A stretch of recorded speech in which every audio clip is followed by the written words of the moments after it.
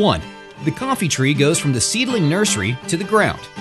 2. Sunlight and rain help its growth. 3. Flowers appear between 7 and 12 months after. 4.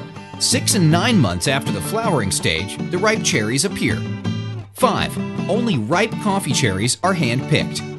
Colombia's coffee regions are characterized by the differences between rainfall patterns and their effect on the harvest cycles.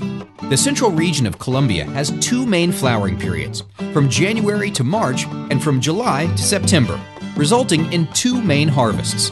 The north and south regions have 1 main flowering period at the beginning and end of the year respectively, and therefore a more concentrated harvest period. These patterns, along with a significant climatic variability during the year, allow having fresh coffee available all year long.